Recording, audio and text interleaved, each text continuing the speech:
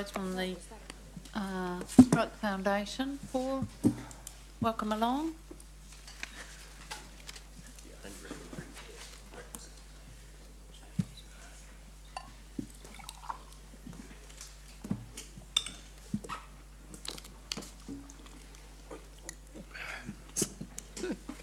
Okay, so Paul, we've allocated 10 minutes in total, including questions, and they'll ring a bell when your time's up. Thank you. Thank you. I'm Paul Burrows, representing Stroke Foundation Hamilton. The reason I'm here today is because in New Zealand today, one person an hour would have a stroke. There'll be 24 people in New Zealand would have a stroke today. A third of those people will be disabled to the extent that they need to use a mobility aid, such as a walking frame or a wheelchair. There's a considerable population of stroke survivors in Hamilton, and the current theatre has not been accessible for the lifetime it's been there, of around, 54 years it's been there now. It hasn't been easily accessible for those people, and it is not going to be accessible if it's refurbished in all probability. Our preference is that a new theatre be built which is accessible to everybody in the community, including the disabled who have to use mobility aids such as walking frames, wheelchairs and other assisting mobility aids. The current theatre is not accessible easily, has not been for its lifetime. We expect hopefully that the new theatre, a refurbished, if that's the option that happens, is likely to be a compromise and will not be easily accessible. Our preference is for a new theatre to be accessible which has sufficient parking, undercover parking, for people that using mobility vehicles to easily get in and out of a vehicle and in and out of a theatre. That's the extent of my submission. Thank you very much for giving me the opportunity. Okay, thank you, Paul. I'll just go to Councillor Mallet. He's got a question for you. Thank you.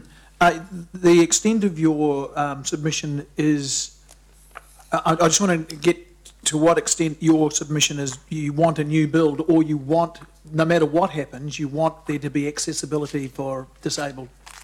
If the option is a new build, we think, or a refurbishment. Or refurbishment, we think that it probably will still, you'll be restricted by the footprint that's there now and the structure that's there now, and it's unlikely to be totally accessible. Okay, but let's not speculate. If it can be dealt with in the current... If it could be made fully accessible to everybody in New Zealand in the community who's using a mobility aid such as a wheelchair or a walking frame, well, we would accept that.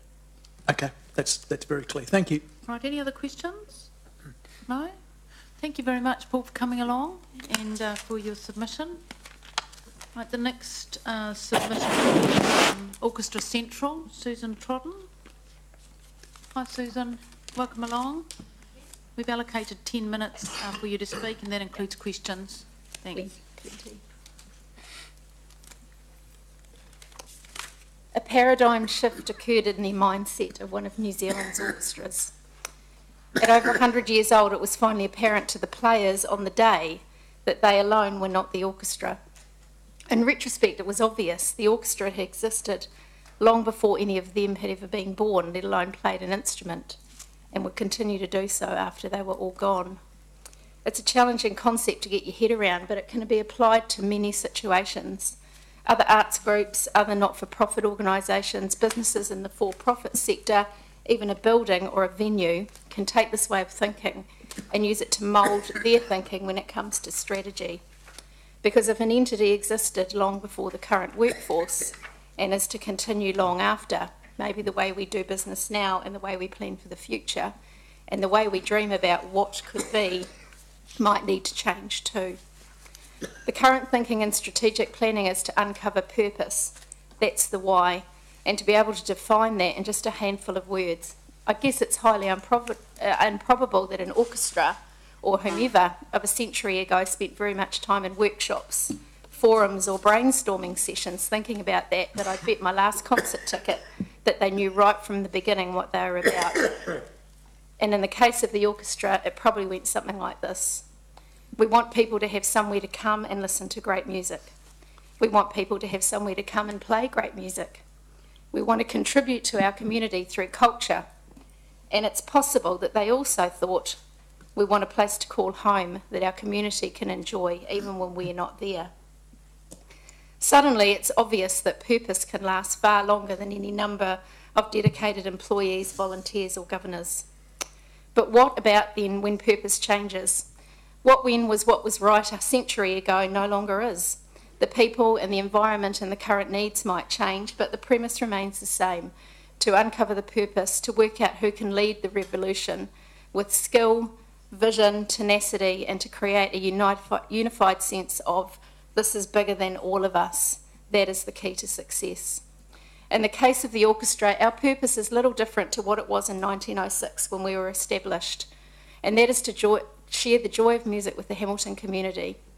In the case of the Founders Theatre, that purpose hasn't really changed either: to be a meeting place, somewhere to share and showcase arts and culture, and to be a place we're all proud of. I'm not sure that Founders Theatre is that place anymore. And I'd add that a whole lot more work needs to be done on uncovering the how before we can make qualified, rational decisions that will last beyond this generation. The question remains, if our purpose is this list, that's the why, but the way we do it, the how, has changed, we now need the who.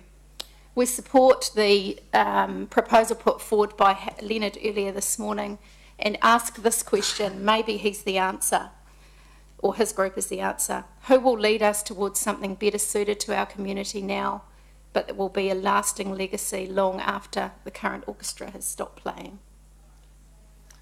Thank you, Susan. Questions, Councillor Mallett? Thank you, Susan. You said a place to call home even when no one is there. What does that mean?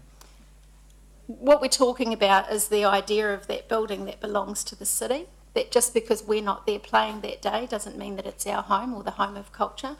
Realistically, no venue is going to have someone 24/7, but that doesn't mean it's not the home of culture in our town. Okay. Any other questions, Susan? No? Thank you very much, Susan, for coming along and speaking to us, and for the way in which you summarised your position. Right, councillors, I don't have a green light on this, but I am thinking that these are the Hillcrest High students. Fantastic. All right, come on down, girls, and talk to us about your submission. We've allocated you 10 minutes, and that includes the questions, and we give you a bell ding when your time's running out. Cool, thank you. All right, and speak into the microphones too, because it helps with the live cam. Yeah, we can move them around and stuff. Brilliant. Right, off you go. So we are we've taken up this issue as part of a assignment at school for our sociology assignment. We've explored a couple of policies around the issue and stuff like that. And we came to a conclusion that we'd like to rebuild we'd ideally like for the theatre to be rebuilt.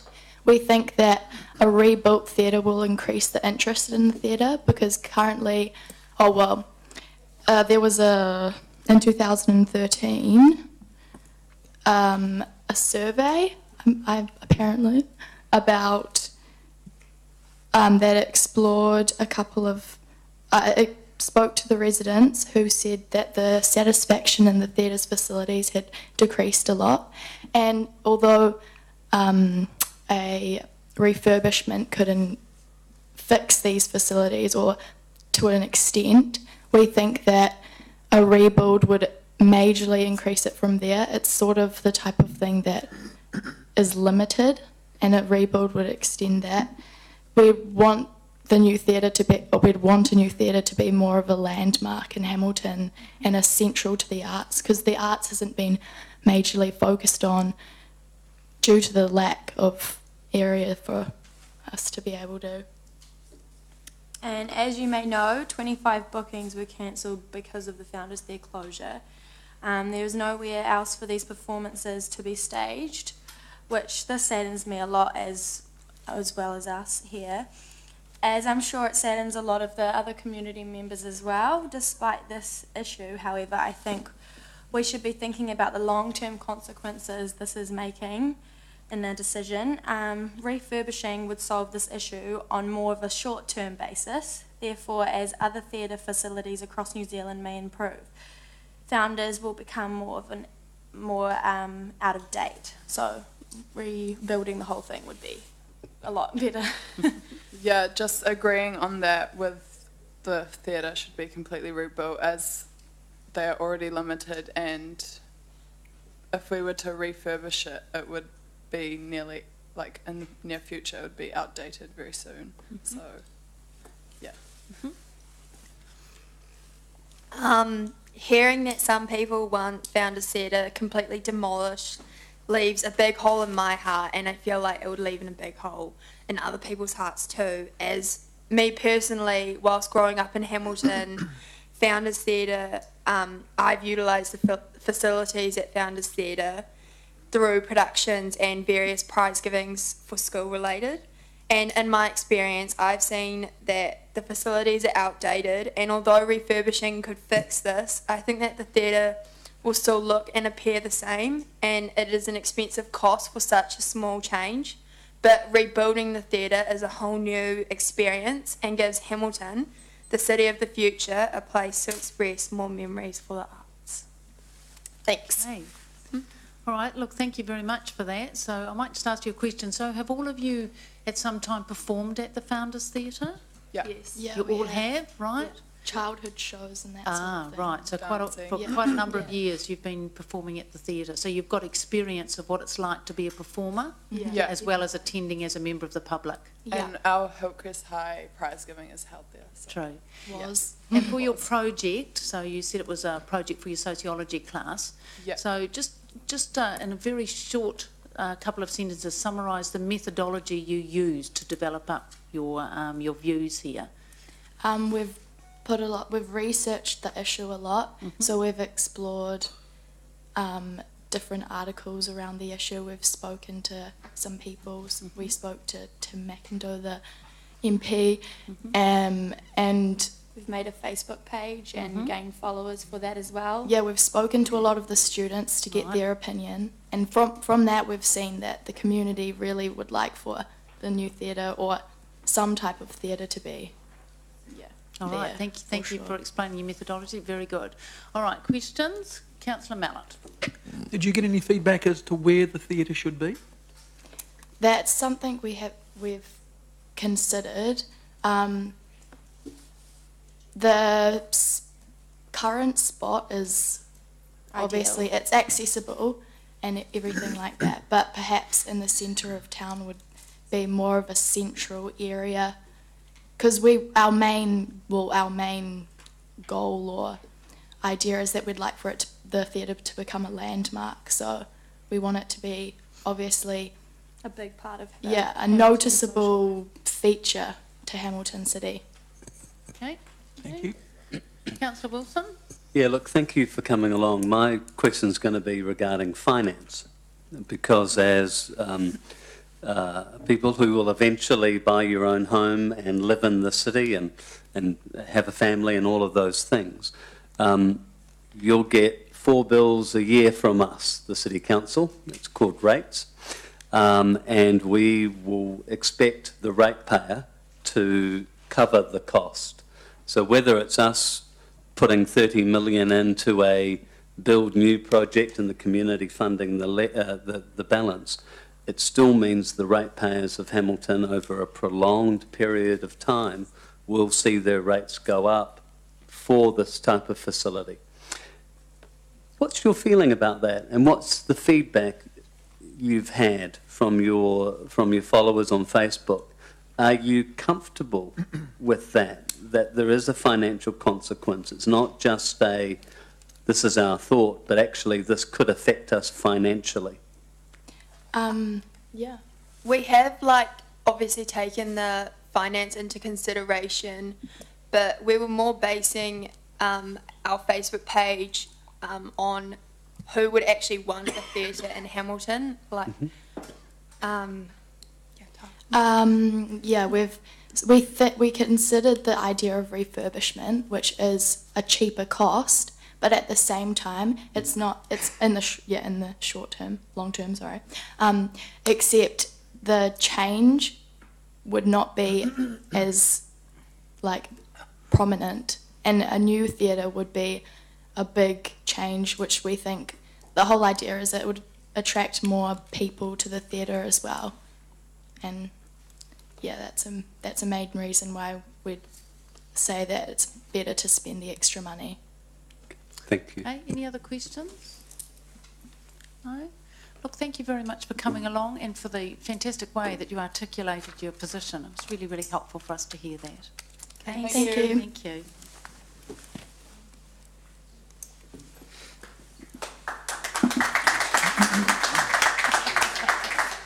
Standing ovation. Right, so the next speaker is Ron Braithwaite. Ron, where are you? Okay, thank you. No, David Braithwaite was here before. So Ron, you're representing Hamilton Operatics, are I'm you? not necessarily representing Oh, them. right. I am in them. Right, so are you speaking, okay. I'm speaking. Are you speaking But- as an individual, are you? Individual. You're not a splinter group, are Right, you? okay. No, I'm not.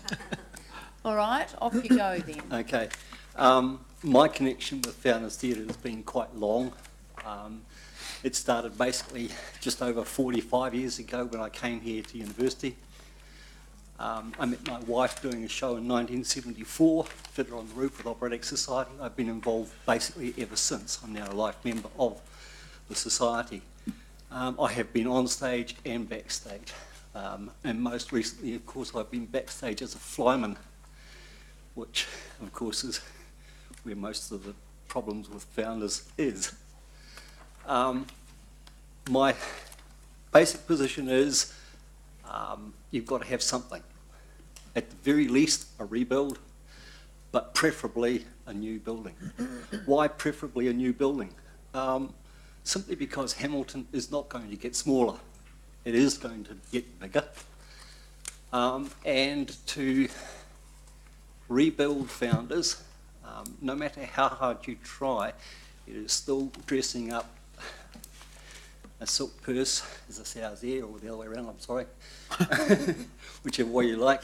And there are certain disadvantages to where Founders is at present. And the biggest one is parking. When there is a show on, getting parking around Founders in daytime is impossible. In nighttime, if there happens to be a cricket game or a rugby match, and it invariably happens, it is also impossible. So, in my opinion, okay, if you build a bridge across the Waikato River and it's only 2 lanes, and then many years later you actually have to try and squeeze 4 lanes onto it, it is false economy. If you build a theatre for 1,200 people, which is what Founders Theatre is at present, it's going to be false economy. Why do we need a theatre? We need a pro-arch theatre. For all its fantastic abilities, the arena is not a theatre. It can never be a flying theatre because the ceiling of the arena is simply not high enough. If you were to do that, you have to have a build of a stage and a stage area every time you put a show on. That's really counterproductive in terms of man hours that you have to spend doing that.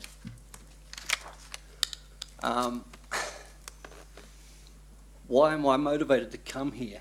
I've already indicated that I'm passionate about musical theatre, but also being involved with Fraser High School for 41 years. I brought students to shows, I took them in there, taught them how to work inside the theatre, and I don't know how many hundred kids I've influenced into liking the theatre, doing things in the theatre, and coming to shows that they would never perhaps have come to before. My wife, unfortunately, is not able to be here because she has to work. I'm retired now. And she is even more passionate, I suppose, about the theatre. And at the very least, she wants Founders to be rebuilt. Her parents and grandparents both put money into Founders Theatre as debentures way back then, and at that stage none of their family were involved in theatre or things to do with theatre. It was just something that they believed this city needed. Recently I've had the good fortune to travel through Europe and visited all the beautiful old theatres in Europe, and they've all don't have the same problems. I mean, they've all been built many hundreds of years ago in some cases, and they don't have earthquakes to really worry about. And they are the extreme end. They are so opulent that it's unbelievable. We don't need an opulent theatre. We need a working theatre, one that people can go to and enjoy. And yeah, I guess, as I said last time I spoke in front of you, mothballing Founders would be extremely short-sighted. I don't believe fixing it is an option. It would become too small too quickly, and there really isn't any way to put nip-on clip-ons on a theatre. Okay, thank you very much. Questions for Ron? Councillor Tooman. Yeah, Ron, you're not the only person who's raised the issue of parking in the vicinity of the Founders Theatre. 1,200 seats, you get about 550 cars for that event. You go to the Waikato Stadium with 26,000 people there, you've got about 13,000 cars. One of the issues I think with actually having to provide parking is if you look at field days, you sit in the car park for 2 or 3 hours before you get out of there. And I know it's a small amount of time. If you have a car park provided, then of course you've got to sit in that car park after the event. So the way I see it is that the stadium works extremely well because people actually have to walk a little bit, and I think we have to get away from this idea of actually being able to park right outside the shop you want to shop at, or park right outside the theatre that you want to go to. So what's your question, Councillor Tooman? Do you believe that a car park would be taking up the green space, which is there at the present time? I wouldn't like to see that. I would not. So why do you want to have to park right outside the door? Your audience, high-heeled shoes, walking long distances, not usually appreciated. It doesn't have to be really, really close. I mean, you can, in fact, utilise perhaps a car park that already exists in Hamilton, down by Knox Street, for example. But in order to do that, you would need to perhaps make sure that there was, a relatively good bus service. Certainly if we were to build somewhere down that end on the river,